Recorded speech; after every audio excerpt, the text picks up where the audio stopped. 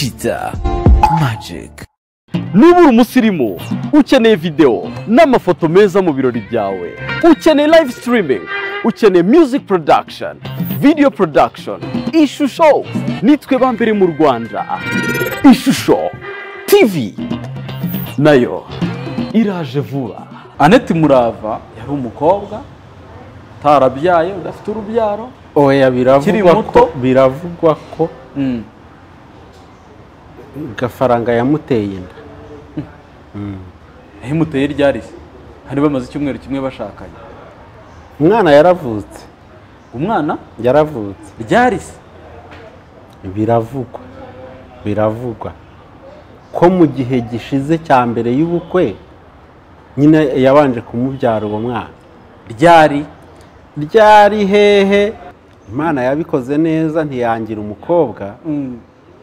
Ariko ntabwo nzi ikintu kijya mu mutwe w'umukobwa, sibyo? Ngo akore imibare mibi kandi areba imyiza, sibyo? Ni ukuvuga ngo Annette Murava imibare yakoze kuri we aho noneho nta nubwo turi buvunike.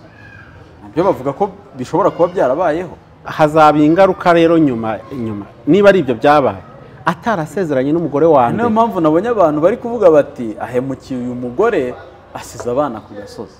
Oya ibyo iyo ni imvugo nyine y'abantu itandukanye na reality, sibyo? Reality ntabwo abana bari ku gasozi bari kumwe na mama wabo, sibyo? Kandi hari icyo Gafaranga na mama w'abana bavuganye mbere yuko batandukana mu buryo butari officiel, kuko n'ubundi icyo gihe baba batarabanye mu buryo buri officiel. Niba batari babanye rero, utekereza ko Annette Murava n'umugore wa mbere wa Gafaranga hari ikiganiro bagiranye icyo ari cyo cyose? Kirahari kuko baraziranye. Giteye gute? Turi mu kwezi k'urukundo. New Species ibazaniye promotion ya Saint Valentin, telefone nziza, iPhone, Samsung n'izindi zigezweho. Ibuke kugura telefone utahane na accessories zazo. The New Species, beyond expectations. Cheetah Magic. Ndagusuhuje, ndakwifuriza ibihe byiza, weekend nziza wowe udukurikiye, wowe ubana natwe umunsi ku munsi. Ikaze kuri Cheetah Magic.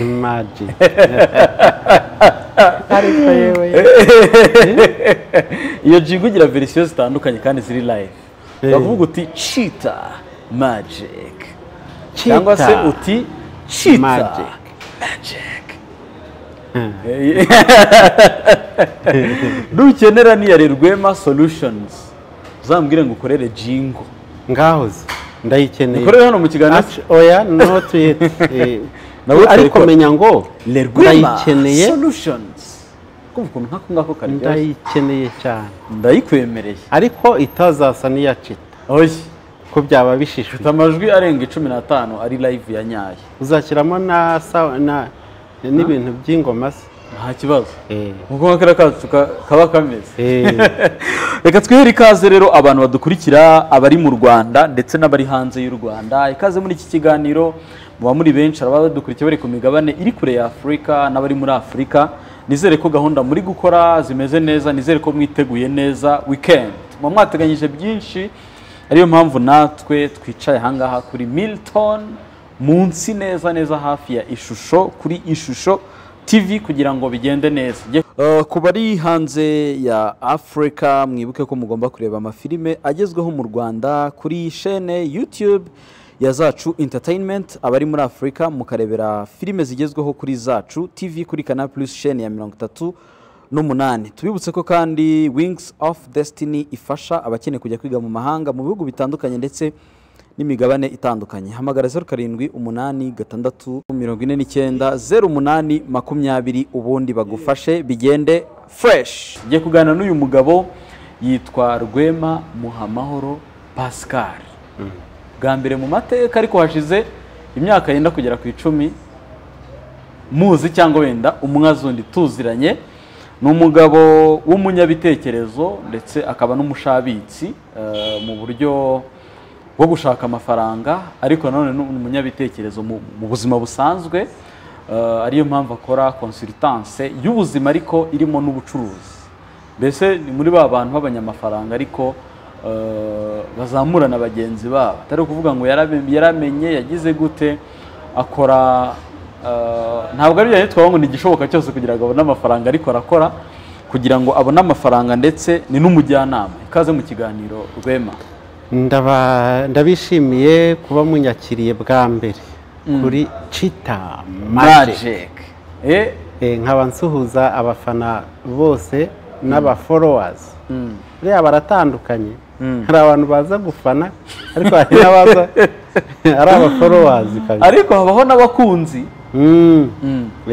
Bo ni bake, ni bakeya. Rwema, umeze neza? Meze neza. Ndi gushaka muri iyi myaka 5 uhereye kuri uyu nguyu kumasitaringa ubwenge bubiri. Ubwenge bubiri? SQ na EQ. Ngo ni SQ na EQ. EQ ni equivalent? No, emotional intelligence. Emotional intelligence. SQ ikaba social intelligence. Social intelligence. Ngo ni ukuvuga ngo undi habaho ubwenge 5, reka njye mbabwira. Biriya se bwa IQ nibwo bubanza urabubanje. Abanza IQ. Aribwo bushingiye kuki? Ku bijyanye n'ishuri byose. Wa mwana uzi gufata ibintu byose bigishije nta kimugoye kirimo, akabimenya, akaba azi gusolva ama problems n'ibiki byose, akaba yabonera igisubizo mu buryo bwihuse ibibazo byose bihari. Nk'ibyo mu ishuri ariko byo mu bitabo iyo bayita SQ. Kuba wamenya gufata mu mutwe. Hari umuntu umwe wa mbere mu Rwanda wagize ubwo bwenge bita nayigize iki, yigishije ni Butare, yigishaga i Butare muri kaminuza. Akigerayo mu wa mbere mbaza icyo yakoze. Byagenze gute? Bamuhaye dictionnaire, noneho agafata page ya mbere yose imbere n'inyuma mu mutwe, mu gitondo akayijyana kuri toilette. Kubera iki? Niyo yakoreshaga, nta papier hygienique zabagaho kera, bakoreshaga ibyatsi.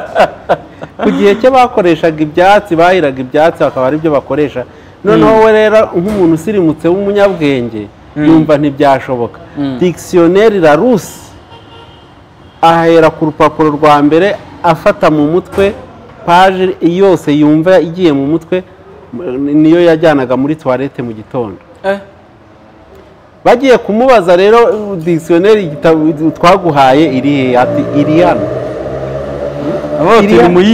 Muyimbaze mwebwe ikirimo cyose mukimbaze kiri hano. Nuko kuntu twe tuyigaragaza kuri imihanda tugera hano, iyo tutabona kamera zanyu ntabwo twari kumenyekana. We nubwo buryo yamenyekanyemo. Yatangiye atyo rero. Tujye kuganira na Rwema rero. Rwema yaje abazanye solutions. Niwishe ibintu twari tubwiye abantu ko hari ubwenge 5. Tumaze kubabwira IQ n'ibyayo byose, n'umuntu wayigize kurusha abandi bwa mbere, tuvuze ko ari nayigize iki, ubwo twari tugiye kuvuga ko hakurikiraho ubwenge bwa kabiri bita SQ, social intelligence, n'ubwa gatatu bita EQ, emotional intelligence, n'ubwa kane bita EQ, adversity intelligence, n'ubwa gatanu buba muri Bibiliya, muri Yobu igice cya 28 ku murongo wa 28, ngo dore kubaha Imana nibwo bwenge buruta ubundi. Nubwo ngubwo uko ari 5. Ubu rero muri iyi minsi ngiye kumara imyaka 5 masteringa buriya bubiri bwa EQ na SQ. Ubuhe buryo? Mu buryo bwose. Uburyo bwose buriya iyo bukoreshejwe bukakugeza ku ntego biba ari byiza. La fin justifie les moyens. It is the end that justifies the means. Mu buryo bwose. Guhereye kuri wowe ubwawe, abo mubana, aho ugenda, n'ibyo utekereza, n'ibyo urya.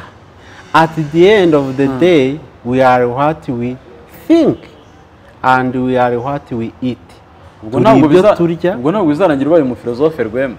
Turi ibyo turya tukaba n'ibyo dutekereza. aho nkubajije ubwo ntabwo bizarangira ubaye umufilozofe ko mbona sosiyete yacu itemera abantu bafite ubwenge burenze ubw'ibitabo iyo dufite uyu munsi. Ishobora kutabyemera ariko umuntu birakwiriye ko aba we kurusha uko aba uwo abantu bashaka. Uwa nyawe wowe wa nyawe ni wowe mwiza, ni wowe Imana ishaka, kandi Imana ikubara nk'aho ari wowe wenyine uba ku isi. Ubwo rero wigiye kwitwara nk'uko abandi bashaka wavunagurika, kandi aribwo abantu bakwemera. Oya, ntabwo ari byiza ngo abantu bakwemere. ahubwo wowe uriyemera mbere ya byose. Wowe uriyemera, uriyizi, urishyigikiye, urumva uri perfect ku rugero runaka, wumva uwo ushaka kuba we mbere y'uko uba uw'abantu bashaka. uwo ushaka kuba we wowe. ibintu uko bidasanzwe. uwo ushaka kuba we cyangwa ahubwo uw'abantu bashaka ko uvuga bati Rwema. Abantu benshi bagushaka Nyabugogo utora amashashi, ku buryo ugiye ugatora amashashi n'ibibuto bya avoka n'ibishishwa by'imineke, batangira bakabyishimira rwose. none se koko ni wowe urashaka kuba uwo muntu? Oya, ariko ubushaka kuba uw'abantu badashaka. Ariko nuzwo muri sosiyete abantu benshi bakora ibintu bavuga bati byafatwa gute, bavuga ngo iki? hari igihe uko kuntu bavuga nawe uba ubishaka, ariko si uba ubikeneye mu by'ukuri. none se ugira ngo impamvu abantu bakora ibintu ni iyihe? ntabwo se ujya ubona ibintu bazanye noneho ku mihanda byo gutwika agatwiko bambone. wari uzi ko se ya couple twabonye kuri Saint Valentin mu Biryogo ngo nabo bari kubeshya byari prank? Ntabwo ari prank, bariya abantu ni abahanga tubonye kuri iyi mihanda. ahubwo njyewe nuko ibintu bya prank Rwema, nuko ibintu bya cinema, bariya abantu bakina muri filime yitwa Urugo Rwanjye. nyine ntabwo ari prank, ni filime. bari muri scene nyanyayo bafata n'amashusho. njyewe narabibonaga yuko ari prank, icyo kintu muri kwita prank, ariko njye nabonaga ko ari umukino ngendeye ku byo babandi wa mukobwa yakoze kwa Makuza ngo bari gutera ivi. ariko abantu bagize impuhwe ko doraho nabiboneye muri interview babaza uriya mugore bati wabwiwe n'iki ko agiye kuguca inyuma? ati njyewe mu ijoro ryabanje telefone yaje yagiye muri dushe haza SMS ngo sheri ngo gahunda ni gute, urayibuka yejo? ngo ndati ndayibuka, tuzahurira he? ngo mu Marangi, sibyo? ngo arazisiba. hanyuma ko yazisibye bwakeye iburira muto bajya mu Marangi, uyu mugabo ko zari zisibye yari kuhabwirwa neza. hanyuma se ahubwo umugabo wahuye n'ikibazo nka kiriya yatanga interview? yayitanga akabivuga muri buriya buryo afite confidence. ntabwo umuntu avunika ngo yige gucumbagira, ahubwo iyo uvunitse nibwo uracumbagira kandi bikemera. n'imbago zigenderamo, n'imbago ziraza ukagenda ukabona biremera. imbago waziga utaravunika. nicyo ndimo nkubwira, utaravunika ntabwo ufata imbago ngo ubyige byemere. niyo wabyemera gute? niyo wabyiga ugashyiramo umuhati n'ibikunda, ariko wavunitse my friend bitabyemera. so biriya bimubayeho nyabyo mu buzima biririyo bakamuha mike bagari biriya yavuga. ariko ati niba nta ngiye n'umwana ngiye kubitwarira n'undi bya Saint Valentin gutya birangiye, umwana ngiye kumwirerera nyina naso. reka nkubwire yuko na biriya bakiniye mu Biryogo sibyo byari biri kuri script, kubera ko papi yarivanze, abashinzwe umutekano barivanga, n'abaturage bari aho barivanga. ntabwo script yari kugenda uko baje bayanditse. none ubwo amaherezo y'iyi si irimo ngo prank, naho bisigaye bigera mu bariya ni abambere ugasanga umugore n'umugabo ibyo bakoraga n'ibindi byose bakoze. Ubundi abantu bakina biriya bintu bikageraho na leta yemera ko ari ukuri. Biriya byo kwa Makuza bariya ni abahanga kabisa. Ubundi byo kwa Makuza ukuntu byahuruje abantu benshi cyane. Biriya birakwereka yuko muri iyi sosiyete turimo ari nayo mpamvu nkubwira ngo ndi ku masteringa ubwenge bubiri SQ na EQ. Nge ntabwo nshaka ko abantu bantungura ngo banyemeze ibintu byabo nk'uko bari kwemeza na RIB ikemera ikabatumaho ngo ibyaha byabaye. Kandi nta byabaye ari imikino bari gukina scene. Actually ziriya scene bari gukina nizo ziri muri sosiyete zirahari. Bo rero bakabyumva nko kwa runaka ahantu babyumva ni Rwamagana babyumva no mu Mutara bakaza bo bakabikinamo akantu. Ka kantu bakinnye ntihagire umuntu n'umwe uvumbura ko ari umukino kugeza inzego zihagurutse. Vuga amaherezo azaba yahese Rwema. Amaherezo ni mabi. Amaherezo ni mabi. Sosiyete yacu igiye kunyura mu cyuho gikomeye cyane. Hazabaho abantu b'intwari hirya yacu bazasoma neza amateka y'u Rwanda bakarugarura bakarwunamura kubera yuko muri iyi si irimo ikoranabuhanga rifite izi mbaraga gusubira inyuma nibura nk'urwego twatiriho mu myaka 10 birashoboka. Ahubwo se tukongera kubaho nk'uko twabagaho mu myaka 10. Civilisation yari hari muri 2010. Icyambere cyo narababwiye ngo ubu ngubu civilisation igiye kubaho izaba yitwa ngo after COVID-19. Ubuzima bwa mbere yayo bwo mu bwibagirwe tutaruma nta kantu na kamwe kagomba kugaruka mu byabaye mbere. None uri kujyana 10 yose. None se Rwema impamvu wenda mpereye kuri ibi bya prank nk'uko umuntu ashobora kuguhamagara imodoka ya Rwema abantu barayizi sinango wenda baba bari kuyireba ahubwo ati Rwema imodoka yabihiriye mu Kinamba ati ngwinahana uhagera ugasanga ahubwo bamaze kuyoza umuntu agahita akubwira ko ngo byari prank. Umuntu akubwira ko we n'umugore rwose mufatiye yasohokanye n'indaya mu biryogo noneho byagenze gutya na gutya umwana aramusize bahuruye byagenze gutya na gutya Ndahiro Valence papi nawe yahuruye. Kubona bigaca no kuri BTN ihurura ku bintu bya fake ikagira oya ikagenda ikabitangaza ikapublishing. Ariko papi bamukoresheje ikosa bande bariya bari gukora prank nese nibo bamuhamagaye. Ntabwo aribo bamuhamagaye kereka aribo bamuhamagaye nibwo baba bamukoresheje. N'abaturage bahamagaye abaturage nabo ntibamenye ibyari niho ubuhanga bwa uriya mugabo nuriya mugore bari batatu bundi n'umwana wa 4. Ni ukuvuga ngo bari 4 sibyo. Nashaka kuvuga batatu bakuru n'umwana wa 4 ariko bazi gukina barangije barabikina n'umwana araceceka ati ndaya ni wowe s'il vous plaît n'umwana araceceka n'umwana ntiyanari amumenaho ji barikura banyiri ahantu ntibarabukwa barihangana n'inzego z'umutekano zirahagera. uzi icyatumye rero babikina bikemera nicyo kikwereka mu mitwe y'abantu ukuntu haboze mu mitwe y'abantu indani ababonye yuko ntabwo dututse ndabatutse nyine si cya kindi nakubwiye ndabatutse nyine ariko mu buryo buri positive byabaye uko kubona ko byabaye rero ari nabyo twe ntitugomba kubona ko ari byo niyo mpamvu mbatutse.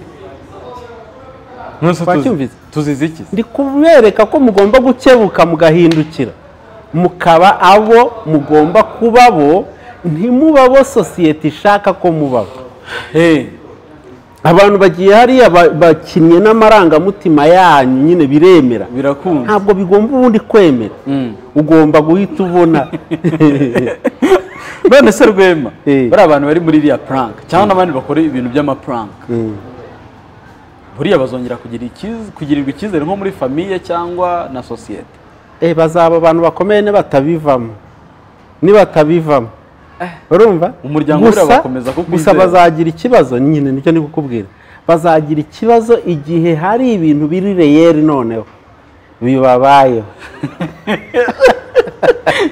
wabyumvise ni ukuvuga nibatagira bwa bwenge bumwe ndi kwiga nanjye uko ari bubiri ariko bagomba no kwibikaho ubundi bwa gatatu bita adversity intelligence ubwenge bugusohora mu kibazo ubwenge bugusohora muri plank ya nyayo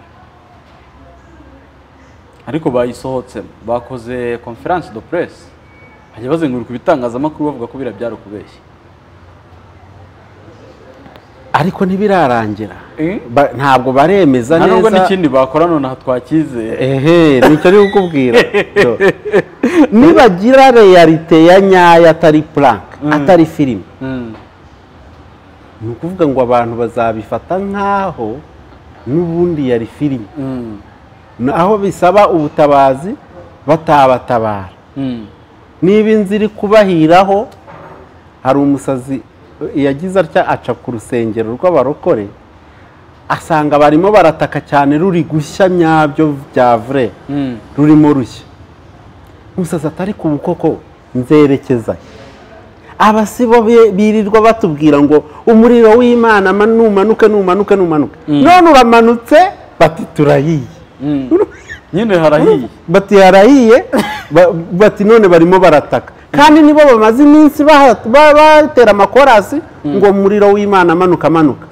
umuriro uramanutse barimo gutera rwa sereri none se rero Rwema rero nabo abangaba nshaka kuguha example y'ibyo bavuze reba ejo bundi hano hepfo ku cyicaro cya traffic police kuri headquarter hano ku Muhima hano hepfo jondi harahiye byanyabyo umuriro uraka ama office yo hejuru ngira ngo abantu barabibonye none kuri social media uhere nko kuri za Twitter ukabona abantu bari kuvuga ngo mu cyicaro gikuru cya polisi ikorera mu muhanda ngo hahiye none abantu bakabihindura urwenya ku buryo ushobora kugira ngo ni bya bindi nyine byo gutwika by'iyi minsi kumbe ahavugwa muri story hari umuriro mwinshi cyane n'ubutabazi buri gukorwa uwo mwanya tukabihuza none bigezwa ku mbuga nkoranyambaga muri iki gihe aho umuntu asigaye akora ubukwe ati nababeshyaga cyangwa se tukabona andi mashusho sinzi niba urabonye ibyabaye kuri Rock wenda ari muri archive Rock wawo ndi bavugaga ngo nta gikwe yavuga ko nta gikwe tuzabona asohotse amafoto yakoze ubukwe sibyo bwa prank nyine rwo kubeshya akavuga ati turi gukora indirimbo mwihangane sibyo muri iyi minsi nta byumweru bibiri bishize ni n'icyumweru kimwe haciye iminsi 6 habaye ubukwe bw'uwitwa Annette Murava na Bishop Gafaranga habiyaremye Zakari ubukwe bwarabaye bubera i Nyamata muri hoteli yitwa La Paris abantu bati ibyo ni ukubeshya nta bukwe bwabaye bari gufata amashusho ya filime ariko mu by'ukuri bwarabaye urabivugisha ukuri navugije kuri ubukwe bwarabaye none se byaba ari filime oya ntabwo filime izamo imiryango ya nyayo muri filime bari imiryango irimo script imiryango ya nyayo se bariya bombi ko none se Rwema reka nkubaza ndamutse mbonye igikorwa wakoze harimo umudamu wawe sinabitekerezaho kabiri kubera ko ari ubwa mbere nawe mubonye akina filime igikorwa cy'umuryango wantumiye sibyo none nkabona umuntu wapanze ibyo bintu ni umudamu wawe nkabona abantu bahari nta muntu wo mu muryango n'umwe uhari ibyo wahita ubona yuko ari filime rwose ariko byari byari abantu bo mu miryango yombi abantu bahari atari abanyabo atari abo kuvuga ngo ni imiryango babantu ubunazi kandi habayeho ibindi bibanziriza ubukwe nko gufata irembo ry'umugeni buriya ntabwo rijya riba urwenya ntabwo mushobora gufata irembo ry'umugeni muri prank ibyo byo mu muryango ntabwo bishoboka ntabwo byo byashoboka cyane ibyo tubona bakinnye ngo bagiye gusaba umugeni ngo bavuga imvugo ngo zimeze ukuntu biriya ntabwo imbere y'umuryango wabikinisha ibyo byose byarabaye hanze abantu bati Gafaranga na Annette n'undi basanzwe bakorana indirimbo bari mu ndirimbo ariko ndagira abantu ko iby'ukuri nta by'indirimbo iri gushutingwa hari ikintu nshaka kukubaza hakaba n'ubundi bukwe bwari bwarabaye hari ikintu nshaka kukubaza kimwe eske Annette Murava afite umwana ntabwo mbizi plus précisément wa Gafaranga ntabwo mbizi niba igisubizo ari yego ubukwe ndabwemeye ariko ku mbuga nkoranyambaga amakuru aba ahari burya abatandukanye, ayo niyo kandi burya ukuri ni ukwa nyir'ubwite. ubundi rero ba nyir'ubwite bashobora kuba bashaka kuvugwa cyane muri social media, uburyo bwiza bwo kuhagarika. ariko nanjye byanteye ubwoba mbonye cano ya Bishop Gafaranga iri gukora ibiganiro nabyo bisesengura nk'iki kiganiro turi gukora. yego buriya rwose njyewe nshobora kuba ntekereza yuko ari uburyo bwa bizinesi, cyangwa se agakoresha ibuye rimwe yica inyoni ebyiri cyangwa n'eshatu. ibyo bintu uri kubisobanukirwa? kwicisha ibuye rimwe inyoni ebyiri cyangwa n'eshatu. rimwe ubukwe bukaba, irindi inyoni imwe ubukwe bukaba, inyoni ya kabiri bakavugwa koko bakamamara, bagamije kugira ngo video y'ubukwe nisohoka noneho hazahire rimwe abantu bazaze kuyireba. ubwo nk'abakozi b'Imana inyungu yaba ari iyihe? ntabwo byaba ari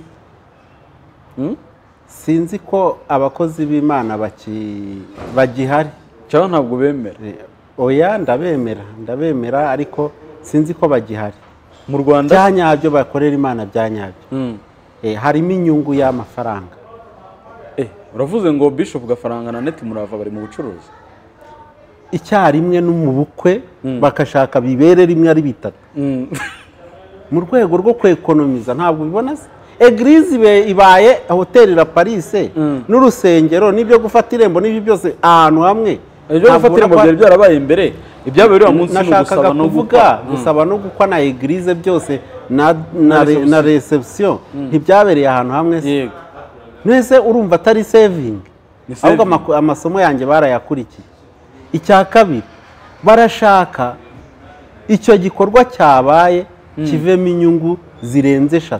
inyungu ya mbere biba ari ubukwe, inyungu ya kabiri bamamare. kandi koko niko bari kwamamara pe. none se abantu bose bagombaga kwamamaza yuko habaye ubukwe ntibyamamare neza, ni abanyamakuru sibyo? barangije barabaheza. kumva itangazamakuru ryinjira muri sale. oya reba kuri heza rero. oya rikoze ryisanzuye nta kagufu karimo, ntabwo byaryoha cyane, nta muntu wazabigirira amatsi. noneho rero barangije bakoresha uko bashoboye kugira ngo umunyamakuru uri bubifate nawe aba yabyibye koko, kandi abe atsindiye iryo soko. noneho abantu nabo babatera inyota bashakishe mpaka ukuntu bagwa ku kuri kw'ibintu nabo bibashobera. bariya abantu ni abahanga nabo. ni abahanga. none se Rwema, mu biri kuvugwa hanze aha ku mbuga nkoranyambaga, ndashaka wenda ubituganiriza mu buryo burimo amategeko butarimo amarangamutima, nk'uko benshi nakomeje kugenda babivuga. harimo n'abarakaye. murashya wenda murakare mwumva no kwimanika, abantu barimanika iyo ngeze ku itegeko. ndashaka ko tuganira mu buryo bw'amategeko, kubera yuko izi mbuga nkoranyambaga abantu benshi bafata mikoro cyangwa bafata keyboard zabo bakandika comments, nta marangamutima cyangwa ishyari rishobora kuba rishingiye ku bumenyi cyangwa rigashingira ku bujiji. kuko buryo iyo hajemo amarangamutima ntabwo ubumenyi buba bugifite intebe. ikibazo cyanjye ni iki: abantu bari gufata Net Murava bagafata Gafaranga bakabihuza n'ibyabaye kuri Pastor Mutesi, bakabihuza na Bible, bakavuga bati iyo bigenze gutya na gutya harimo ikibazo. nk'uko bivugwa ndetse binari, Bishop Gafaranga yigeze urugo n'umugore wa mbere. umugore yigeze baranabyaranye, bafitanye abana 3. harimo n'uwo twigeze gukoresha ikiganiro hano, sinzi niba barakibonye, mutoya w'umuhungu. hashize imyaka nk'ibiri, ariko hashize nk'imyaka 2 gutyo. Net Murava yari umukobwa utarabyaye, udafite urubyaro. oya biravugwa ko Gafaranga yamuteye inda. yamuteye ryari se? hari bamaze icyumweru kimwe bashakanye. umwana yaravutse.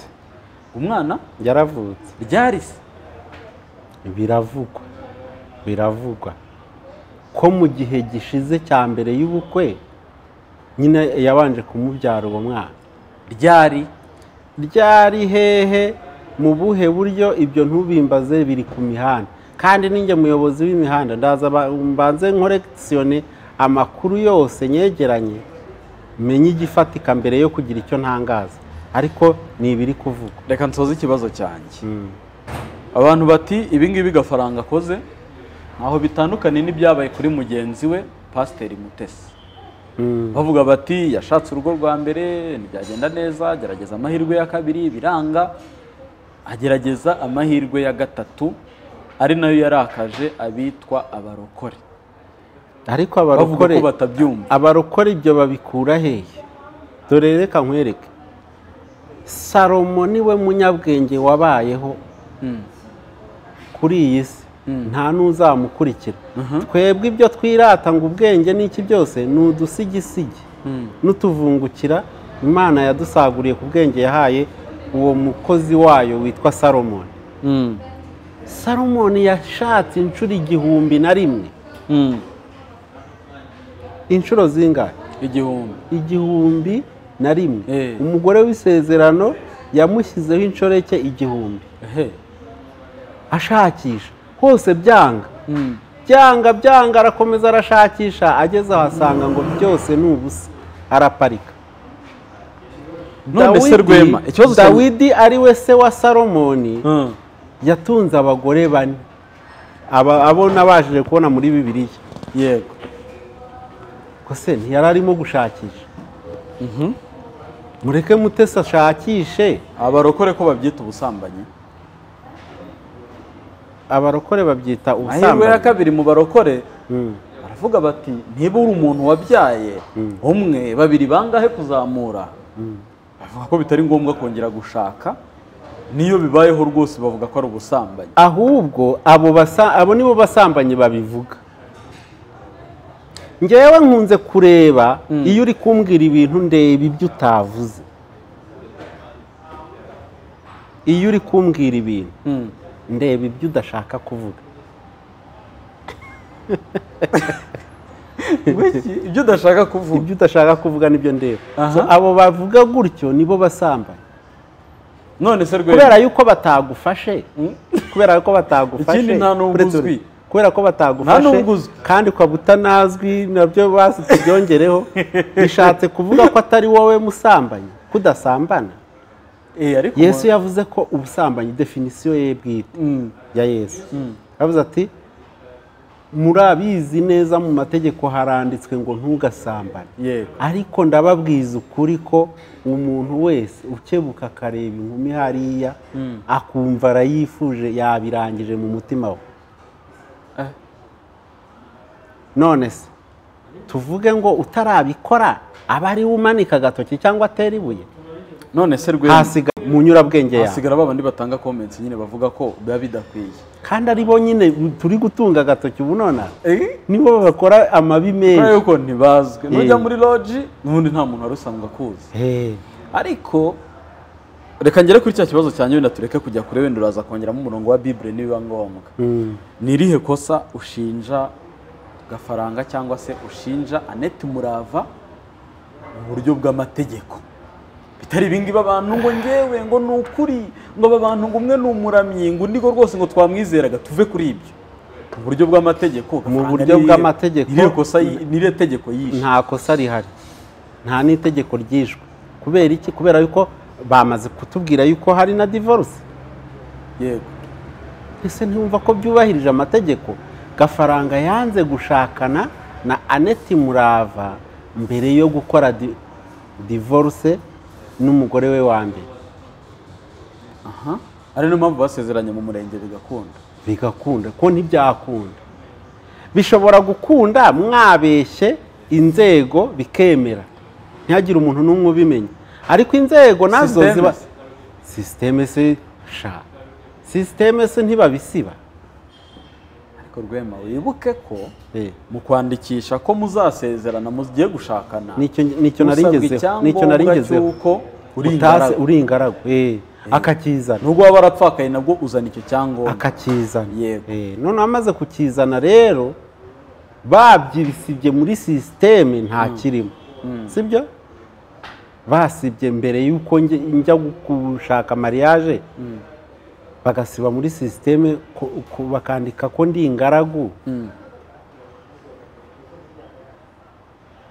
ubwo icyemezo cy'uko ndi ingaragu ntikiba kibonetse kiba kibonetse ariko still hari icyemezo cy'uko wasezeranye nacyo kiba kigihari ubwo kugira ngo kibe invalid muri system ni ukugomba guhabwa divorce ukaba divorced muri system y'irembo actually iyo utari ingaragu ubu uri ikindi uri cyo muri system muri system hari ikintu wabaye cyo bagisibye ufata default status ariyo y'ubugaragu sibyo se ariko none mbere yuko ufata iyo status y'ubugaragu bitanyuze muri divorce birasaba ntabwo uri kunyumva attestation de décès ntabwo uri kunyumva yawa undi kugira ngo reba ariko ndi kuvuga ibintu byabaye mu manyanga habayeho amanyanga nta kuri kwabayeho ni umuntu wagiye muri system abisubiza uko byahoze mbere niba bisubije uko byahoze mbere rero systematically ibyangombwa by'ukuri biradisparese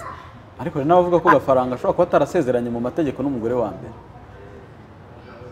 aho noneho nta nubwo turi buvunike byo bavuga ko bishobora kuba byarabayeho hazaba ingaruka rero nyuma niba ari ibyo byabaye atarasezeranye n'umugore wa mbere niyo mpamvu nabonye abantu bari kuvuga bati ahemukiye uyu mugore asize abana ku gasozi oya ibyo iyo ni imvugo nyine y'abantu itandukanye na realite sibyo realite ntabwo abana bari ku gasozi bari kumwe na mama wabo sibyo kandi hari icyo Gafaranga na mama w'abana bavuganye mbere y'uko batandukana mu buryo butari officiel kuko n'ubundi icyo gihe baba batarabanye mu buryo buri officiel niba batari babanye utekereza ko Annette Murava n'umugore wa mbere wa Gafaranga hari ikiganiro bagiranye icyo ari cyo cyose kirahari kuko baraziranye giteye gute giteye ukuntu ntashobora guhimba ngewe ntabwo nshobora guhimba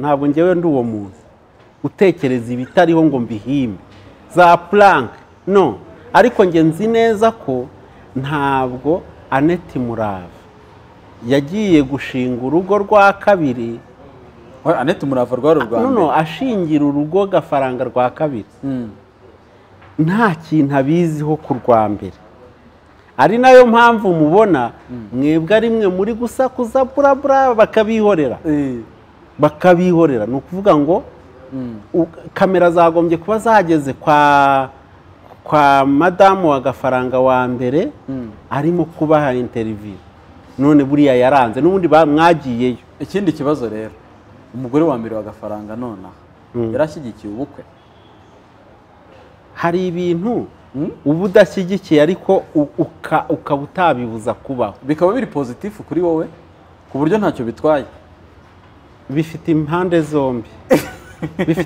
ku buryo wanatwerera Rwema mu bibi bibiri kurya guti mwakira ijerekani y'umutobe nkurikira hari igihe ibibi bibiri bikuzaho kandi ugomba guhitamo kimwe hari n'igihe ibyiza bibiri bikuzaho aho ntanga inama ngo ntuhitemo mu byiza bibiri nta muntu uhitamo ubu wakuzanira urukundo n'amafaranga tuvugisha ukuri yego wahitamo iki urukundo n'amafaranga ntabwo uri kucyumva icyo nahitamo se ntabwo nyumva koko mpaka ubisohoye mu kanwa kawe nahitamo urukundo Rwema Rwema si uko abigenza n'abo mentaringa bose arya wavuze ngo urebe ibyo navuze mu bibi bibiri aho kugira ngo ujye kuvunika ngo wahisemo urukundo hanyuma si urwo rukundo uzaruhekenya oya ibyiza bibiri iyo bikuje imbere bakagufosinga guhitamo terura byose utware wigendera uceho basigare barwana n'iyo kesi ibaye batari biteze hanyuma mu bibi bibiri byo bahitamo romwendre parmi les deux mots on choisit romwendre buriya madamu wa Gafaranga yahisemo ikibi cyoroheje kuba kibi kubana na Gafaranga byari bibi iyi point utangiye kurikira iyi point iteye ubwoba kubana na Gafaranga kuri we byari bibi no kugumana no gutandukana nawe ni bibi arareba ashyira ku munzani ikibi kitatuma ugira icyuba wenda ariko ukakigumana ari kibi asanga ari ugutandukana nawe aramwemerera ati genda actually nkunda kubibabwira si ubwa mbere bisohotse mu kanwa kanjye umuntu nabi igicucu bihagije ngo akuvire mu buzima ube smart bihagije umureka agende urankurikiye umuntu nabi igicucu bihagije ku buryo asohoka mu buzima bwawe nawe ugira ubwenge buhanitse umureka agende kuko umuntu amenya agaciro k'akaboko igihe gacitse still ukigafite ntabwo ushobora kumenya akamaro kako umuntu amenya agaciro k'ikintu atakigifite umuntu amenya agaciro k'amafaranga iyo agize amahirwe hagasigara nk'igiceri cy'ijana gusa mu butunzi bwose yari atunze hagasigaramo igiceri cy'ijana nibwo umenya agaciro k'ifaranga kuko buri kintu cyose ntabwo wafodinga na rimwe ubu na bombo nigura ijana ubu na bombo n'uburoso bw'amenyo wapi nta kintu kigura ijana gisigaye nta gihari ikibiriti wakibona ikibiriti se cyo gucana he ko abantu basigaye bakanda ahantu kuri gaze bika none se Rwema nihe nama wagira Gafaranga kubera yuko ibi biharimo hariyo yangishije reka nkubwire rege ibi biganiro arabikurikira nyine arabikurikira hanyuma ngewe Rwema Solutions ni ikigo gitanga inama bikishyurwa ku mafaranga 118 iyo uri umuntu individu sibyo waba uri ikigo ni 354 none mugira inama kwanza sinzi niba nayishaka kuki mufosinga abantu gufata ibyo badashaka inama sugira ngo ntiyayigishije ari gutwika ngo inama yarayigishije mbere yo gukora biriya byose yari ihagije se yari ihagije kugira iyo ufashe icyemezo muri wowe inama bakugiriye zose ziba zihagije hanyuma ndakotinga inshuti yanjye Putine barantera amabuye kuko yateje intambara Puruta ntabwo ari intambara yateje ari kurwana ku baturage ariko ari muri deal sibyo nkubwira nyine deal ziri kurwana ku muturage ku baturage n'igihugu cye n'ubusugire bwacyo sibyo ndamukotinga kuri iyo kese ukugira abajyanama benshi umenye yuko ari kurya mu bibazo byinshi ubwo bishobora kuba aribyo byabaye kuri Gafaranga nibyo byamubayeho abajyanama bashobora kuba atari bakeya ntabwo ari bake rwose pe ukugira abajyanama benshi ni nako ibibazo byawe birushaho kuba byinshi none urashaka nanjye niyongere ariko Rwema byaba ari ukongera esanse mu muriro biraka cyane kurusha none se Rwema abari kubwira Annette Murava ko yabaze nabi ubwo nicyo wababwira reka nkwereke Imana yabikoze neza ntiyangira umukobwa ariko ntabwo nzi ikintu kijya mu mutwe w'umukobwa sibyo ngo akore imibare mibi kandi areba imyiza sibyo ni ukuvuga ngo Annette Murava imibare yakoze kuri we ni myiza ni myiza kuri twebwe abarokore bo mu rusengero bo mu idini tugushije ishyano kuko yakoze amahano ariko none se mu by'ukuri ni amahano cyangwa ahubwo ni za nyungu zacu z'uko umuntu aberaho sosiyete ni ikintu nashakaga kukubwira ngo igihe cyose ntari njyewe ugashaka ko mba uwo ushaka biba byapfuye niba as long as Annette ari kuba uwo ashaka akaba abona muri we kubana na Gafaranga ari byo bintu bimeze gutya abandi mwese agashyira ku ruhande none ubwo niba yarabyaranye na Gafaranga nk'uko bitubwiye ubwo uwo mwana ntabwo azakurana igikomere kiki none urumva uwo mwana azaba public ngo amenyekane kandi bibaye mu gihe hari ibyo bibazo hari ubwo ari we bizaba biturutseho umwana no kubyarwa ariko ntabwo ari we wabihisemo nicyo nkubwira ubu ngende Rwema uyu reba nonaha ni igiteranyo cy'ibintu byose nanyuzemo ibiri negatifu n'ibiri pozitifu n'ibiri netre nibyo byatumye mbuwondi we uyu munsi ikikubayeho cyose mu buzima ni cyiza nubwo abantu bari kubona ko ari kibi gifite akamaro mu mugambi w'Imana Aneti Murava kubana na Gafaranga bakamutuka bati umukobwa ushyingirwa umugabo ubyaye gatatu ibyo byose biri burabura byose biri hari ni ibintu byiza cyane atabona ahandi ni amahirwe menshi agize kuko Imana izabikoreshamo ikintu cyiza ikihe kintu cyiza tegereza you will see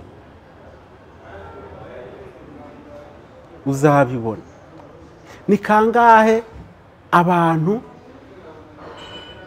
bakora ibyaha sibyo abantu bakabavugiriza induru hari n'abahita bavuga ko babibonaga ngo twarabibonaga none ko wabibonaga wakoze iki ngo ukumire none se Rwema ibi bintu ubundi biranaturika cyangwa bikamenyekana cyane kubera uwo byavuzweho ari n'ikintu nshaka ko tuza kuvugaho iyo honorable runaka iyo pasiteri runaka iyo apotre runaka iyo profete runaka iyo umuntu runaka kubera titre ye titre irimo imuhesha icyubahiro n'icyizere muri societe mu buryo direct na indirect uri pasiteri abantu bazakwizera nonaha no mu gihe kizaza nta kindi bashingiye usibye kuba urinde pasiteri uri honorable runaka uri ministre uri meya uri mudugudu urinde hari honneur ugira ntacyo bikozeho mu buryo buri direct n'uburi indirect abakuzi n'abatakuzi bakagutinya bakanakubaha iyo umuntu aguye mu ikosa cyangwa se aguye muri skandal imutunguye harimo n'ibingi byo gufungwa n'ibindi bibazo umuntu ahura nabyo tukaza tuvuga ati twarabibonaga ati n'ubundi rwose ntashobotse runaka ngewe rwose mfite icyo bivugaho ariho handi haza abitwa abafana hataza abakunzi cyangwa baba n'ibitwa ngo bagukurikira none Rwema iyangirika ry'uwo muntu aba yangiritse kubera titre yagizeyo amafaranga cyangwa se za titre zose maze kuvuga cyangwa aba yarangiritse guhera akiri muto biba byarapfiriye ubundi by default by default umwana w'umuntu aturuka mu nda ya nyina ari umuntu mubi wujuje ibyangombwa byose urumva hanyuma ahantu akuriye muri wa muryango yavukiyemo na environnement abamukikije bose harimo amashuri n'amadini n'ibyo byose tuvuga n'uturere n'umuryango mugari muri rusange wavukiyemo bikaguhindura urushaho kuba mubi cyane cyangwa se bikakuhindura urushaho kugenda uba mwiza mo gake ariko ntabwo ugera kuri perfection total yuzuye ari nayo mpamvu ababisobanukiwe neza bahanyanyaza bakabona imbaraga zabo ziranze nuko bagakizwa urumva bakaba bati nakiriye agakiza ngewe ubwanjye nta kintu nashobora kereka Yesu wenyine naze abe umwami n'umukiza w'ubugingo bwanjye aba ari unyobora yego nuko bigakunda urumva abo rero nibo ubona bavamo abarokore ba nyabo hakaza abandi akandi gatsiko mu barokore kanini cyane ko kanini urumva katari ba nyabo ariko kanini cyane gafite ishusho yo kwera niko Bibiliya ivuga ariko gahakana imbaraga zabo ako ngako ko bo baba barokore kugira ngo bagire icyubahiro n'igitinyiro yego ntabwo babaye abarokore kubera yuko bakijijwe no barashaka hari ukuntu abafana bya bindi uvuze n'abaforowazi bakumirwa babonye Rwema burya yari yarakoze ibi n'ibi nuko ugahitamo kuba mu murongo bari abantu bashaka abafana atari uko mu mutima wawe ndani ariko bimeze Hungu ukabona umukobwa w'indaya cyangwa n'umugore w'indaya ahora yambara ibigeze ku birenge kandi ari ruharwa ahubwo haracaho bambaye utumini akavuza induru kandi niwe mubi kurenza muri uwo mwuga azi ukuri ariko kubera yuko ifoto ari kuduha n'ishusho ni uko ashaka ko tubayo ubundi cita wa nyawe uri imbere yanjye ntabwo ari we ubu nonaha cita w'ukuri abimenya neza ageze mu cyumba n'umugore adahari agakinga urugi akajya muri miruwari akireba haboneka cita wa nyawe ubu hano hari cita ushaka ko twemera hano umuntu uvuga ngo umuntu ariyubaha umuntu ngo hari ukuntu ngo yitwara ibyo ni ukubera sosiyete nyine niyo mpamvu nyambabwira ngo nubona umuntu atandukiriye hano akashiduka gutya from in the middle of nowhere akaza ku mihanda ati ngewe ndi bishop runaka sibyo ahita akayishyira hariya mugashaka anteceda mukabibura byose narababwiye ngo hari ibintu bibiri ari gutegura agatendo uri kunyumva ari gutegura agatendo ashatse kava ahantu yihisha kugira ngo hatazagira umuntu muri ba bantu bari basanzwe bareba batigera bakeka yuko ari nawe rwose umuntu aba ari apotre aba ari bishop noneho akaduka nyine akadukana imyitwarire idasanzwe musanzwe mutazi urugero oya reka tuve no ku bapasiteri n'iki byose mu rusengero ukabona hadutse umuntu si igihe nta mavuna yabaye nta kwihanisha bidasanzwe umuntu akajya hariya ngo mbene data ngo nari umunyabyaha n'ibiki byose ngo ubu nje kwihana ngo nje kureka ibyaha no ntabwo ari byo swat ariko hari n'igihe umuntu atanga ubuhamya ugahita ugira ubwoba nibimba nkubwira arimo guprepara akantu agiye gukora in future near future cyangwa se mu myaka 5 iri imbere hari planning yafite gutya script nini yateguye cyangwa se nanone aje guhisha ibintu bashaka kuvumbura abona yuko hari ibintu yakoze mu mwijima ari indushyi kugira ngo hari ibintu yakoreye mu mwijima mu bwiherero kandi bigera ku mihanda birahita bya affectinga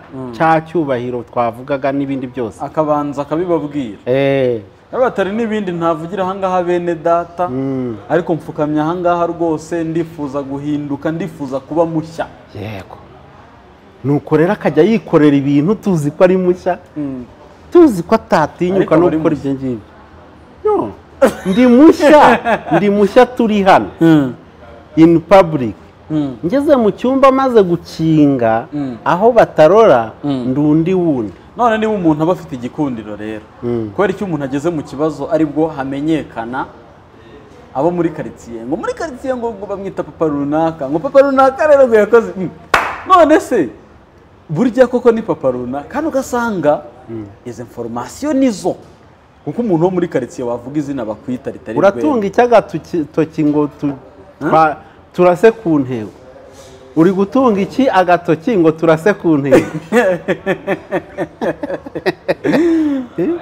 bati nabyumvise kuri Gafaranga ntembizi ko afite umwana witwa Mucyo twaranaganira yego no muri commentaire ngo papa Mucyo rero ngo noneho ngo hari igihe none se birakwiye ko umuntu tuza kumenya ingeso ze kubera yahuye n'ikibazo cyangwa kubera yakoze ubukwe cyangwa yafunzwe cyangwa yahuye n'ibibazo nicyo navugaga na mbere hose birakwiriye kuba wowe wo muri quartier hano no ku mihanda akaba ari uko tukuzi ukajya wevuriwa tukureba uko wevuriwa aho kugira ngo ubeho wihishahisha biravuna my friend nibyo rero nakubwiye bya wa mwana wavuze ngo utaramenya neza uko bimeze utekereza ko umwana namenya ko ababyeyi be bamuhisha societe azababara ariko ubuzima buzakomeza sibyo ariko se niba iyi couple iri kuvugwaho ibi ngibi utegereza ko Annette Murava yishimiye ibyo abarokore bitwa ko ari abakunzi be bari kumuvugaho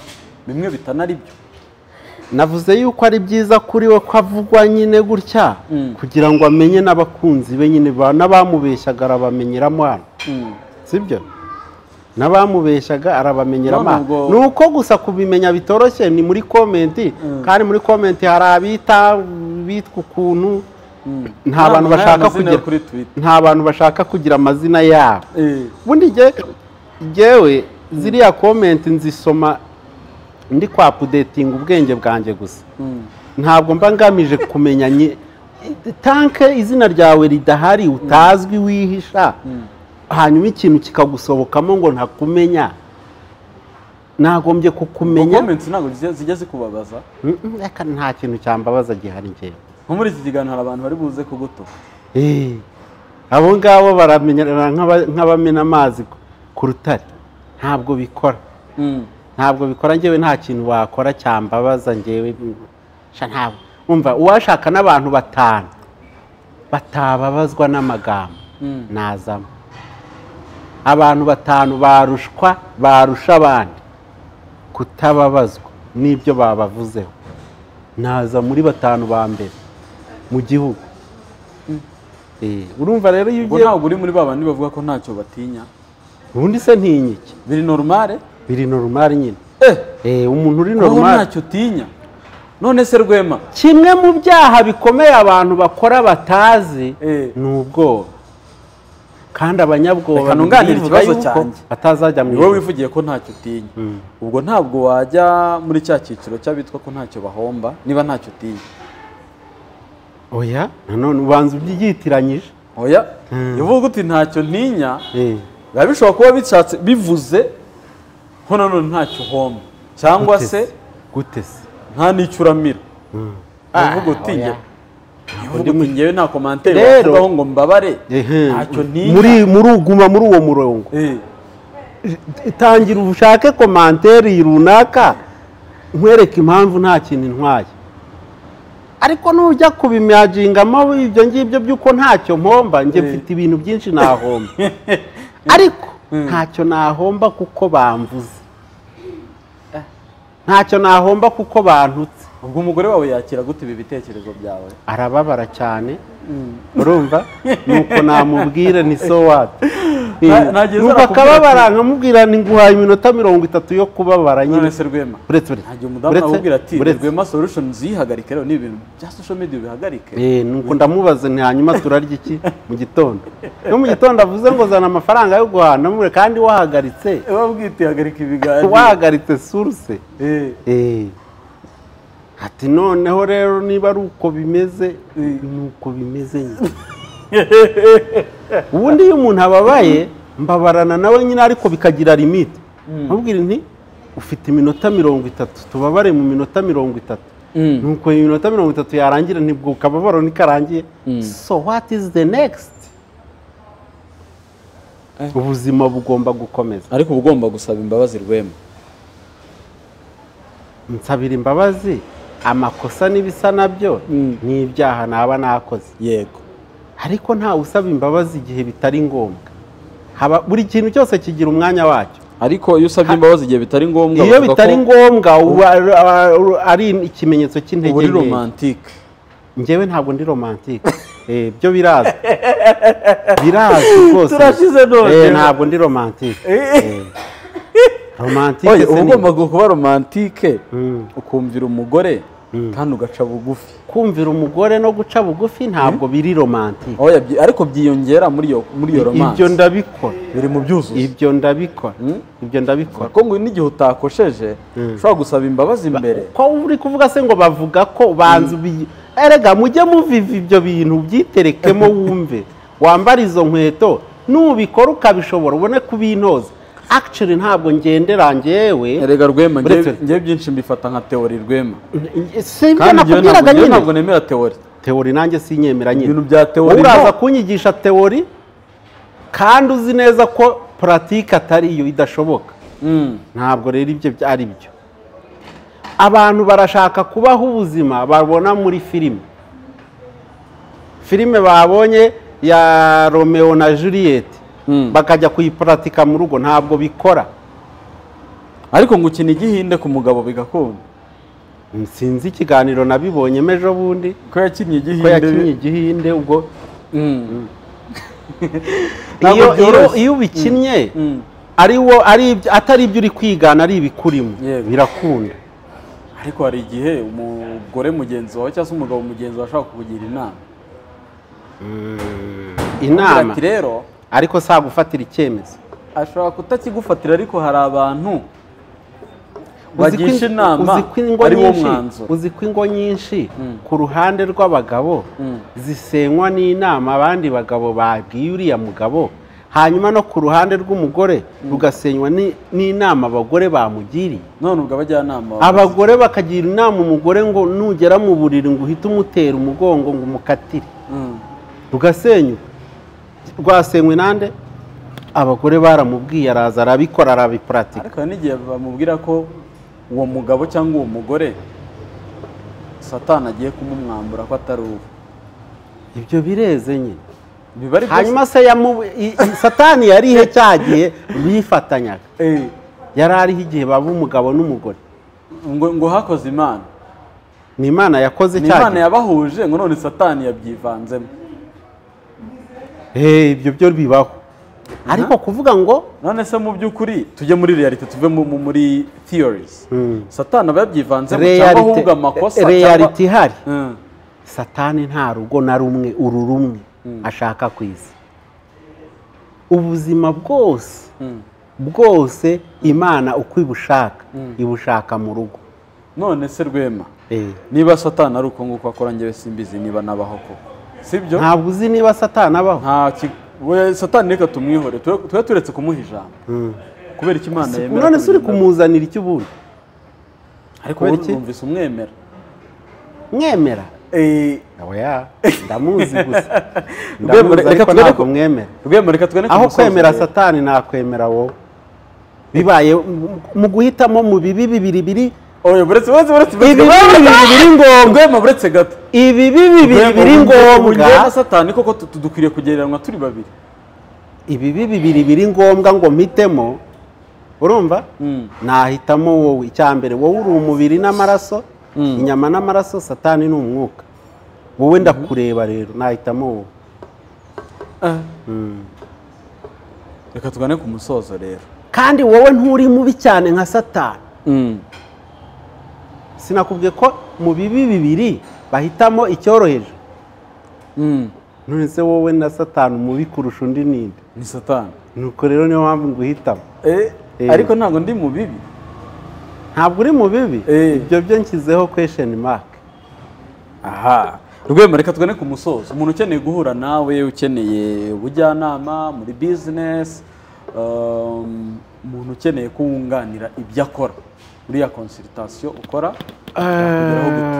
uko yangeraho yajya guhiga nimero yanjye mu biganiro biri kuri Rwema Solutions kuri YouTube channel yanjye. Ubu kubaka ikintu gikomeye cyane. Ubwenge.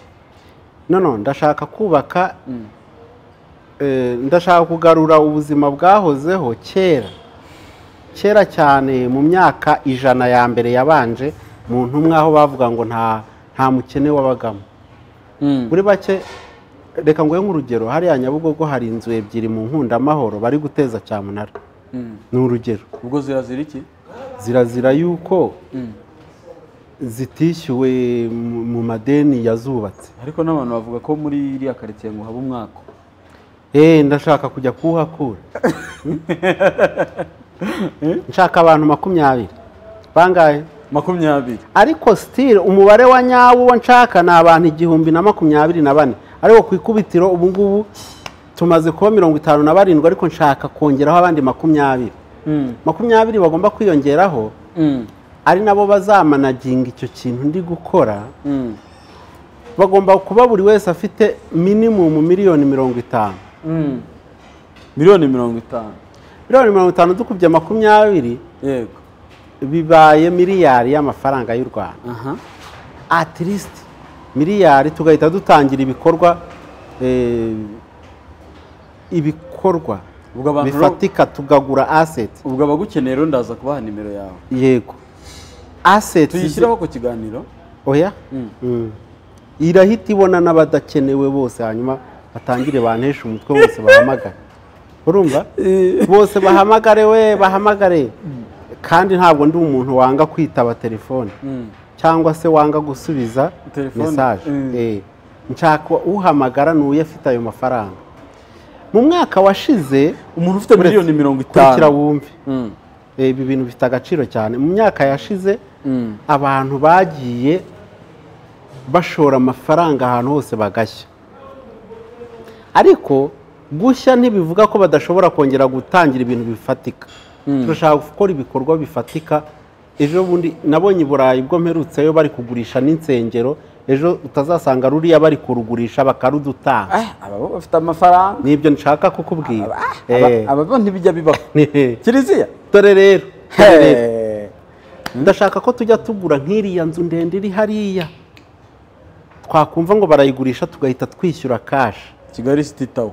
Si harimo abantu bakodesha bishyura se buri kwezi. Buri kwezi tukajya tugabana inyungu. Aba bantu nshaka nabahe ni abantu bafite miliyoni 100 cyangwa 50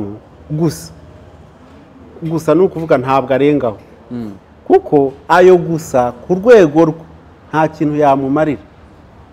Tuko mu wa wundi ufite igiceri cy'ijana nta kintu yagira ate yamumarira.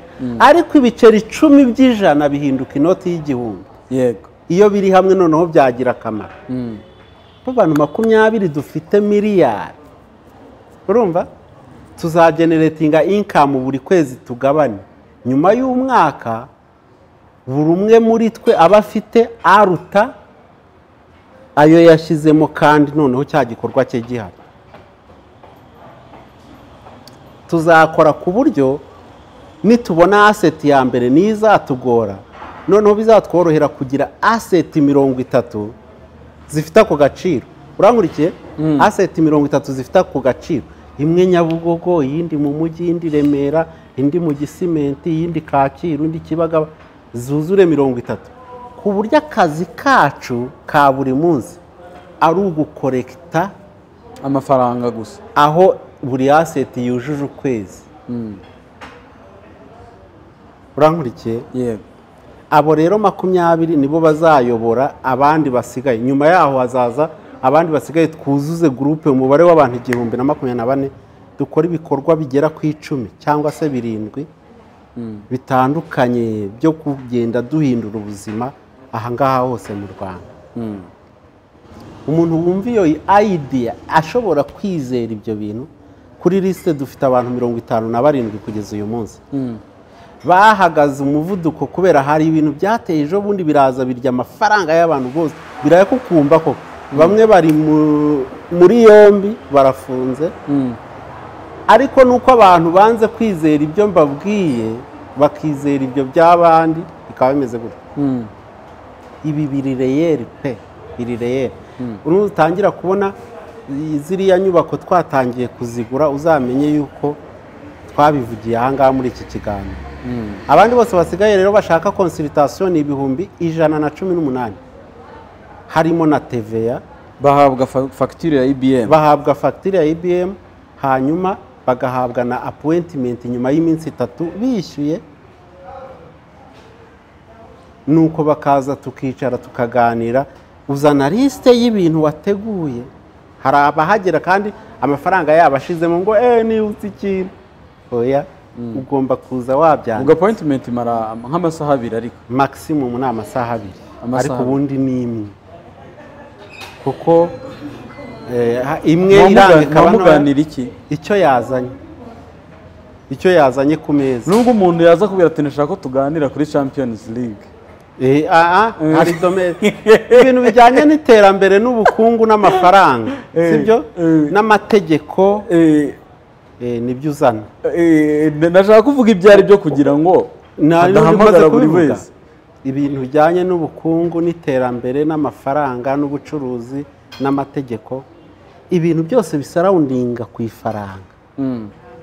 Utaza kumbwira ibiri kuvugwa muri entertainment no mu mupira n'ikipe yatsinze indi na pronostic ntabwo biri buvemo n'ibintu betting ariko none amafaranga ariko ntabwo biri muri domaine ya nibyo ngibyo abakeneye Rwema mu nyureho hari nimero yacu ba kuri WhatsApp hari na nimero yanjye bwite abayifite mu mvugisha niba utayifite urajya kuri Instagram kandi ahantu handitse WhatsApp urahita ugera muri WhatsApp yanjye ubundi bajye no kuri Rwema Solutions kuri YouTube nta muntu ngewe nshishikariza gukanda subscribe reba ikiganiro uyikanda ubishaka bikuvuyemo indani ngo subscribers uzabavana he ntabo nkeneye abantu bahindura none ngiye ko ndi kubinginga ngo bakande subscribe nukuzi yuko nta views nta cyabaye kuri chita reka dushimire abantu bakurikiye iki kiganiro Rwema tumwihorere dukomeze kubifuriza views nta cyabaye kuri chita aya mukora subscribe ibihumbi maze kuba magana ngahe mukomeze mwiyongere ngiye mfite ibihumbi 8 gusa oya ni wowe kandi twebwe turi banini turi benshi nge ndakumira wowe uri wenyine kandi wowe uri umucuruzi mwe muri benshi wowe uri umucuruzi ufite impamvu hari intego nshaka kugeraho hari intego ufite natwe dufite ziratandukanye kandi nshaka kugeza abantu kuri byinshi ubwo rero ntabwo nakusanya naba ndi kwipasa uwo ntazashobora gutera muri ibi bintu maze kukubwira ni ibintu bibonwa n'abantu bake cyane niyo mpamvu rero na channel yanjye dushaka abantu bakeya ukande subscribe kuri Rwema Solutions gusa kubera yuko wabihisemo atari uko nabiguhatije reka dushimire abantu bakuri iki kiganiro twifurize weekend nziza Rwema wakoze cyane n'ikindi gihe nitugukenera nizeye kuzaboneka invitation ushaka kubikenera nawe cyangwa twaguhamagara bitewe n'impamvu wakoze cyane ugira ibihe byiza Imana ishyigikira ibyo wifuza murakoze cyane